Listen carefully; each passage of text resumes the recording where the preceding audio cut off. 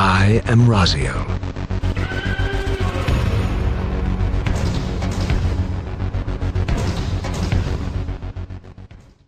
What is up, guys? Raziel here, and I'm going to go over these patch notes as quickly as I can. This is a huge patch, and I know we're all really frustrated because the servers are all down today for this patch, but this patch is massive. So what better way to ease the pain than to go over the patch notes and see what we got for Final Fantasy XIV patch 4.5, a Requiem for Heroes. So this is Raziel again. As always, I will put the link to the full notes in the description below, but I will be your guide through this little fiasco. Obviously, I'm going to skip over some stuff that isn't as important, but if you want to read every last detail, go to the link, and we can continue. So get your coffee, get whatever you need, you know, sitting there on a cold-ass Monday morning in January. And let's get right into it. Now, the very beginning, I want to point out this right here. We've got the following quests and duties are scheduled to be released in upcoming patches. Patch 4.55 will include Rival Wings, Hidden Gorge, and Eureka Hydatos. 4.56 main scenario continuation and more Hildebrand adventures, and 4.57 the world visit system will be implemented, and that's usually also going to be when the data center transfer is going to take place. The data center transfer will probably take place in 4.56 or 4.57. We don't know exact dates on when the data center transfer is going to happen, but that would be my guess. So let's move on. Patch 4.5 is upon us. Let's go right out of the gate. Obviously, there's going to be new main scenario, an entire new main scenario quest line that's going to lead us into Shadowbringers. All the details are there as far. New Chronicles of a New Era quests have been added, which is of course the Four Lords. The final Four Lords encounter will be implemented into this patch, and of course the big thing, my big thing, Return to Ivalice, the last and final 24-man raid, very Final Fantasy Tactics centered for Orbone Monastery, which I personally am very psyched about. A lot of new side story quests have been added as well. Again, I'm going to go over these so a little quickly if we don't have a whole lot of detail, because Square likes to hide the exact details of every single patch. They want you to discover them. But the Lone Wolf No More is added. Now, custom deliveries. More custom deliveries are going to be added for the Disciple of the Land and Hand in Idleshire. And so there are the two quests there. You can see new job quests. Of course, it's going into a lot of detail. I'm going to skip over a lot of the specific Blue Mage details. You can read them yourself if you're really interested in that, and it would take way too long to go over every last Blue Mage change. But we know Blue Mage is coming. You won't be able to access it for at least a week after the patch launch, Tuesday, tomorrow.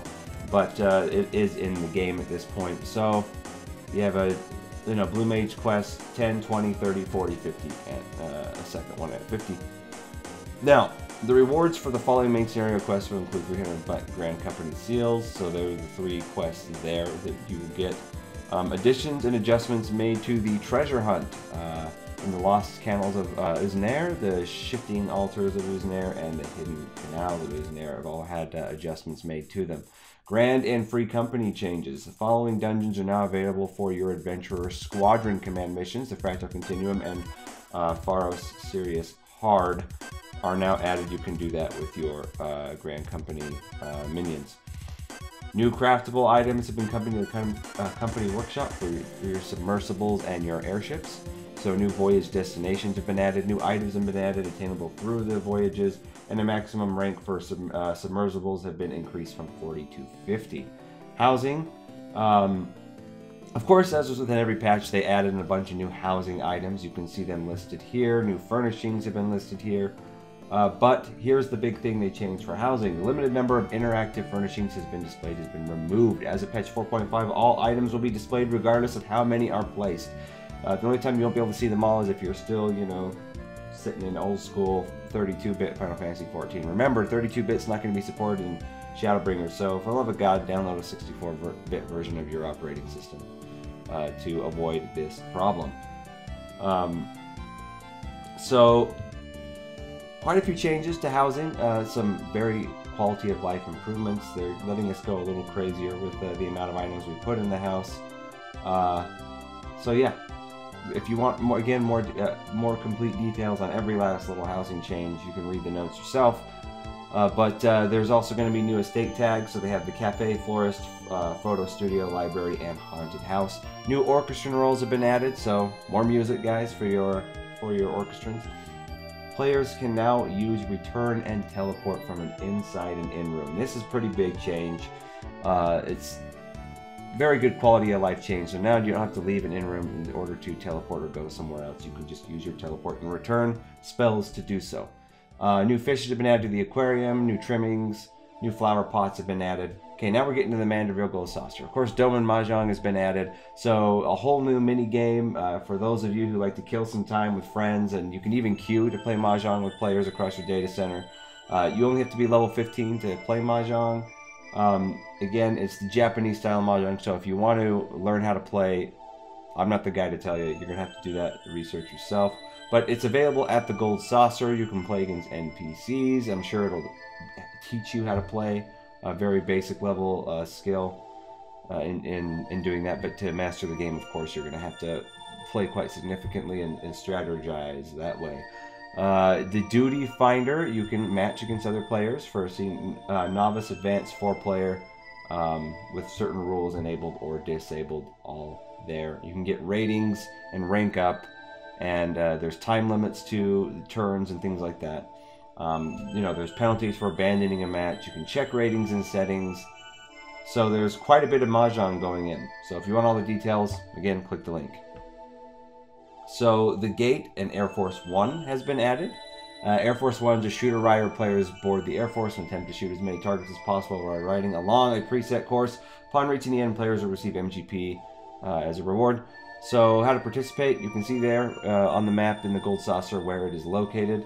So if you're interested in that, go do that. The following adjustments have been made to gates. Every hour Earth time, Cliffhanger, Air Force One, and Leap of Faith is the schedule for that. Hourly 20 minutes past the hour Earth time, anyway the wind blows, Air Force One, Leap Faith. And again, hourly 40 minutes past the hour, anyway the wind blows. Skin change, we can believe in, and leap faith. So the reward has been up from 2,000 MGP to 3,000 MGP. New prizes are available for purchase using MGP, some more glam, more shit. They also said they adjusted some cards. There are new cards added, and some cards that were previously only available through dungeons and other things you can get from NPCs. There are more NPCs that you can challenge now to Triple Triad, so if you're a Triple Triad player, more options there for you. One option available for speaking to the Triple Triad trader on Gold Saucer before you do a card exchange. Now you do its Triple Triad cards. The following additions have been made to the challenge log. New challenge log objectives have been added. So there's more challenge log objectives for Gold Saucer, up to 5,000 MGP for a challenge log. And yeah, new challenge log objectives. So go use your challenge log, guys. They made some changes to Wondrous Tales. The rewards available in exchange for Closed Gold Certificate of Commendation and the Silver Certificate have been changed. So they've updated Wondrous Tales. Omega Alphascape is now included in a possibility for Wondrous Tales, and more rewards. So Wondrous Tales is still a thing. Keep going at it and keep getting your loot. Excuse me. New emote has been added. You can see it right there. You don't get much detail about what the emote actually does. The following emotes can now cause your character to face the target if it's within your line of sight. So Chuckle, Blush, Dote, Battle Dance, Furious, Angry Think, Eastern Stretch, Water Flip, Crimson Lotus, Thavanarian Dance, Sundrop Dance, Mula Dance, Water Float, Zantazukin, Mega Flare, Laugh, Blow Kiss, Huzzah, Victory, Soak Throw, Backflip, Spectacles, Power Up, Bomb Dance, Gold Dance, Moonlit Dance, Eastern Dance, Play Dead, and Diamond Dust. New hairstyles have been added. You see them there. Battle system. Now we're getting into some more of the meat. Again, the Blue Mage job has been added. Everything is there. It goes into detail of what roulettes, what functions you can do. Again, I'm not going to go over every single one. We've heard a lot of information about this. Again, click the link below if you want to do everything. Learning spells. It goes into more detail, stuff we already know, how to learn spells as a Blue Mage. A Blue Mage spell book, active actions, how to equip them. So it's all there. all the Blue Mage stuff is there. The Masked Carnival, more details about the Masked Carnival. Again, you can find how to participate in the Masked Carnival in Ul'dah Stipsathal. There are the coordinates there on the screen where you can start. The Masked Carnival is comprised of 25 stages in total. It goes into enemy weaknesses, results. Again, you want to read this, you know, ad nauseum. Go ahead and click the link below to the patches. Okay. Now, here's the adjustments that we expected. They're pretty much blanket for Monk, White Mage, pretty much blanket potency buff. So, True Strike went from 140 to 160, Snap Punch 130 to 150, Twin Snakes 100 to 110, Demolish 30 to 50, Dragon Kick 100 to 120, Fists of Fire, damage don't increase from 5% to 6%. So, there's the changes for Monk. The changes for White Mage, all their abilities pretty much that are cure, healing abilities have had enmity reduced. Recast time has been reduced from 60 to 45 seconds on Seize. I think that's how you say that name. I don't play healer. So potency has been increased from 300 to 400. Healing potency has been increased from 300 to 400. Pecuniary Indulgence duration has been increased from 10 to 30 seconds, and enmity has been reduced. Now for the Machinist. Split Shot 25 to 30, Slug Shot 25 to 30, Spread Shot 25 to 30, Hot Shot 25 to 30, and increases physical damage dealt from 8% to 10%. Clean Shot potency increases from ammunition effect is changed from 25 to 30. Gauss Round has been increased from 200 to 210. Ricochet from 300 to 320. Cooldown from 25 to 30. Head Split Shot 25 to 30. Heated Split Shot and Heated Slug Shot 25 to 30. Heated Clean Shot 25 to 30. Roll actions. This will affect all melee DPS. The recast timer for True North has been reduced. It's been cut in half from 150 seconds to 90 seconds. So that's a big buff for pretty much all melee for getting your positionals in. Also, they changed the displaying of flying text. Flying text for your pets will display much in the same way it displays it for your regular and damaging abilities. So it's much easier to see and track that way, which is a good change. Enemy placement has been changed in Western Thanland, Southern, Northern, Middle Lenosha, and Mor Idona. The new dungeon. Now we're getting an even deeper meat here. Gimlet Dark has been added with a level requirement of item level 360 or above, so it's probably tells me that the loot that drops there is going to be 370, 375 at most, maybe. Maybe even only 365. I guess we'll see when we get in. A new trial has been added, the Wreath of Snakes, and of course the Wreath of Snakes Extreme has been added. So 365 item level requirement. The extreme version is 380 or higher to enter. Players will now receive the Power of the Echo, so the buff for failing, for wiping, during the following trials: Hell's Cure and Hell's Cure Extreme. So if you haven't cleared those yet, now's a good time, because if you're dying, it's going to get easier all the way up to 50% more damage and healing during that encounter. The weekly reward limit for Omega Alphascape has been removed. And the weekly limit on Alphascape crystalloids is still in effect, so you can still only earn 1 crystalloid a week, but they reduced the number needed to get a weapon from 7 to 4. So get your 390 weapon. You can get it quite quickly now. 4 weeks per job. And you can gear up in 380 gear from drops.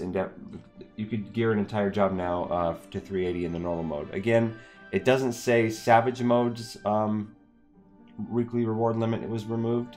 So I think Savage Modes is still in place.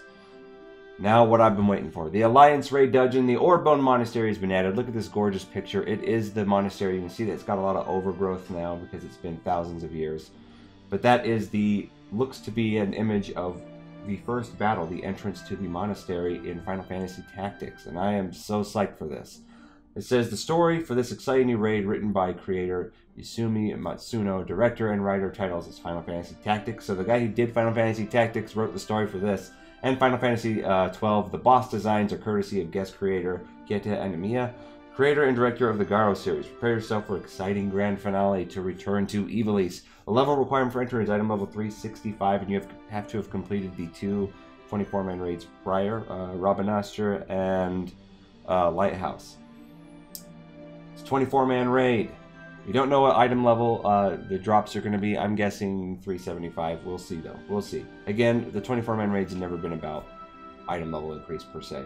The rewards, you can get 1 piece of gear a week. The same rewards as the other 24-man raids. The same things going through. But you also receive a token at the end, which can upgrade. You get one a week that can upgrade a 390 Genesis Tome piece to 400. So you can upgrade your gear to 400 by doing this. One piece of Genesis gear a week by doing this each week. The drop rate for the Lunar Confetti Fief in the Minstrel's Ballad, Tsukiyomi's Pain, has been increased. So, yeah. Again, this is general. It's par for the course. Rewards are increased, like the restrictions are being dropped. The drop rate for the Extreme has been increased. Players can now add party members during the Great Hunt Extreme. The minions, so that's changed to the Monster Hunter World crossover. The minions obtained from the following raid dungeons will now always appear in Boss Room Treasure Chest, the Weeping City of Nock, and Dune Scythe. The following additions and adjustments have been made to Eureka. So I wasn't sure if they were going to nerf Pyros and Pagos with this first patch. I was wrong. They are. The option for prioritizing players has been adjusted. This is for looking for group, and it's in preparation for Hydatos, which we're going to get in 4 weeks from today. This is a really awesome change. There's new sub-commands, so now you can click one of these two buttons here, as you can see, and instantly change your Magia board to go either put your crystals into defensive or into offensive, so you don't have to sit there and shift and let it spin around manually. You can either set up macros that do the commands, which is / Magia attack or / Magia defense. So you can either set up macros or you can just click those buttons on the Magia board themselves. The following adjustments have been made to Eureka Pagos. The number of enemies that must be defeated to spawn notorious monsters have been decreased. The number of Pagos crystals received for defeating notorious monsters has been increased. The elemental level required to access the geothermal studies Aetheryte has been reduced from 30 to 23, and the one for gravitational studies has been reduced from 32 to 25. So getting around Pagos is going to be much easier. They did similar things with Pyros. Pyros, it's easier to spawn NMs, you get more crystals for beating NMs, and the Logos actions have all been significantly buffed. As you can see here, you can now have multiple Wisdom's effects on at the same time. Things like that. You can read through all the potency changes they did to the Logos actions yourself if you so choose. Pause the video or click the link in the description below. The recast timer abilities now be reset when entering dungeons, trials, and raids. Conditions for penalization when abandoning duties have been adjusted. This effect does not change, does not work in PvP. You can see the change there. Before it was abandoning a duty, entering with the maximum number of party members possible. If you left, you would get the debuff. Now it's abandoning duty after it has begun. So if you start a party and you're all together and you're like, hey, let's not do this, you're not going to get the penalty. The following additions and adjustments have been made to the Raid Finder. Wreath of Snakes Extreme has been added. Hell's Cure Extreme has been moved to the Duty Finder. The duties listed with Duty Roulette Expert have been changed. So now in the Expert Roulette, Gimlet Dark has been added, and the minimum item level requirement has been changed from 340 to 360. The following duties have been added in the Trials Wreath of Snakes. The following duties have been added to Duty Roulette Mentor, Gimlet Dark, Wreath of Snakes, and Orbone Monastery. The required average item level to register for Duty Roulette Mentor has been increased from 355 to 365. The number of Elegant Tomestones received from certain duties has been adjusted. The Wreath of Snakes has been added to the list of challenges in Stone, Sky, and Sea. And here's another one. More items can be exchanged in Balabut for Ralgor's Reach for Peerless Clan Mark Logs. Again, this is upgrading 390 gear to 400, and the item they're referring to is the coin you get at the end of Orbone Monastery. You can also now upgrade, this is going to be a little further down, but I read it already. You can upgrade crafted gear from 380 to 390 now, much as you could the old crafting gear. So you can get your crafting gear all the way up to 390. Which will sim better than a lot of the 390 gear. This Genesis gear. Because it's itemized better for certain jobs. So, yeah, there's a lot of different ways to increase your gear score. Moving on, we are looking at, there's a whole slew of PvP changes. I don't PvP, but it looks like a lot of buffs have been going out for Paladin, Warrior, Dark Knight, Dragoon, Ninja, Summoner, Scholar, and Astrologian. Some additional adjustments have been made to some PvP mats and traits. Again, if you're a PvPer, I personally am not. If you're a PvPer, click the link in the description down below, or you can pause the video as I'm scrolling through this. And you can read the changes for yourself. Quite a few PvP changes, a lot of buffs gone out. especially here in frontline tanks and DPS, take 30% less damage and deal 15% more. Stuff like that. So look over these changes if you're a PvPer. I'm not going to go into all the details about them because I don't really PvP, but quite a few adjustments have been made to the PvP things in the game. So items, of course, new sets have been added. There's going to be a Gimlet Dark set, and there's also going to be a Orbone Monastery set. Which one this one here is, I do not know. If I had to guess, I'd say that's the Gimlet Dark set. But we will see. They're not going to give us, as always, all the details on every item added until later. New recipes have been added again. Some deliveries may now be sold, desynthesized, submitted as expert deliveries, and converted into materia that previously weren't able to. You can read all the details for all the individual items. There's been some visor adjustments on the Mungake hat. Let's see. New items can now be exchanged for achievement certificates. Again, here we go. So I said earlier, item level 380 crafted gear can be upgraded to 390 gear in Rhalgr's Reach. So, hey, it's really itemized. Again, this is the best time to be getting caught up on item level in Final Fantasy XIV because there's so many different avenues. You can go to 380 crafted to 390. You can get your 390 Genesis gear upgrade to 400 once a week. And of course, there's gear drops in the new dungeon and 24-man raid as well. Okay, oh man. In addition, new items can be exchanged for elegant tombstones of poetics in Idleshire. So grade 6 items for Disciples of War and Magic. New recipes, of course, have been added. So, Urindari Lumber, Chigusa Ingot for armor, Evergleam Ingot, Proctoptodon leather, interesting, and Stardust Cotton Cloth. And they've also made it easier to view recipes by category in your crafting log. So they've cleaned up the crafting log quite a bit. Again, like I said, more custom deliveries are available where you can receive Gil, XP, and scripts for a total of 12 custom deliveries being made allowed each week. Let's see, there are the requirements you can see there. The adjustments have been made to also custom deliveries. XP, red crafter scripts, yellow scripts, gatherers, and scripts of both colors have also increased. So you get more now.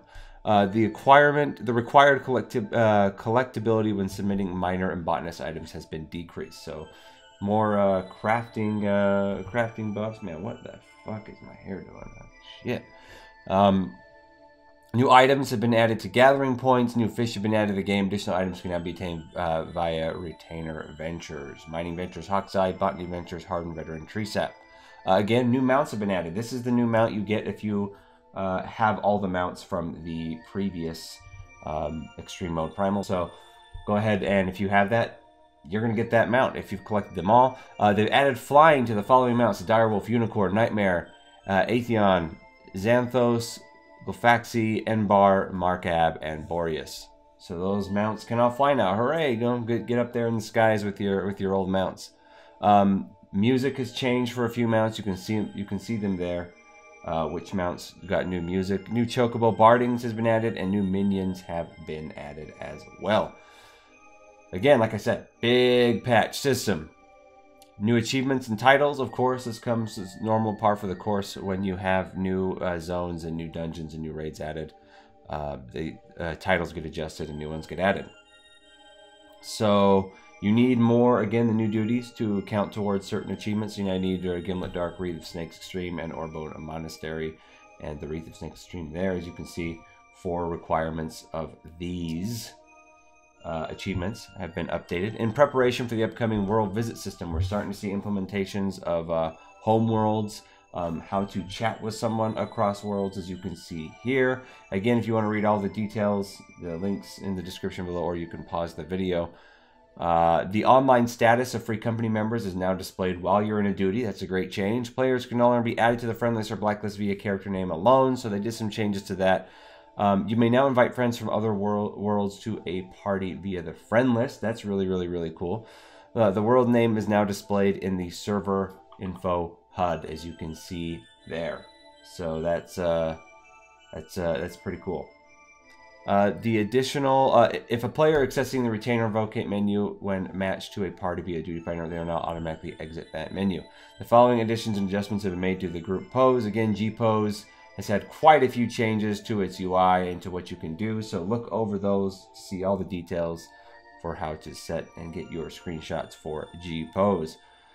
So they also did some adjustments to the recorder. I know that's not a feature a lot of people use, but now, before it was a Tails Karen Alphascape Savage, Wreath of Snakes, and regular Alphascape have been added as well. Alarms adjustments have been made. Mount Guide has had some adjustments. So for your favorite mount selection, things like that. How many players can ride the mount is now visible on the mount icon itself. So yeah, some changes overall, some big changes to UI, some tweaks here to UI. You can display a little more clearly the friend filter, as you can see here. A new message is now displayed when accepting an invitation to join a party that is already matched and reached its maximum size. So it doesn't just error out, it tells you why. Sound effect now plays when ready check is initiated. That's really, really useful. HUD layout setting now allow the transparency of most UI elements to be adjusted. So transparency can be adjusted where before it could not. Adjustments have been made to display limits with higher priority given to nearby objects. That's good. The display of party members is now prioritized in all areas. That's very, very good. You know, Eureka, mass people. Now you can see your party all the time. Additions and adjustments have been made to the keybind menu. So if you want to get in more details there, this is more an adaptation to the Blue Mage. Screenshots can now be taken quicker in quicker succession. Additions and adjustments have been made to text commands. So you can see all these. A lot of these have to do with the Blue Mage once again. Moving on. Additions have been made to the Auto Translation Dictionary. That's always good. Additions have been made to the PlayStation 4 Autocomplete Dictionary.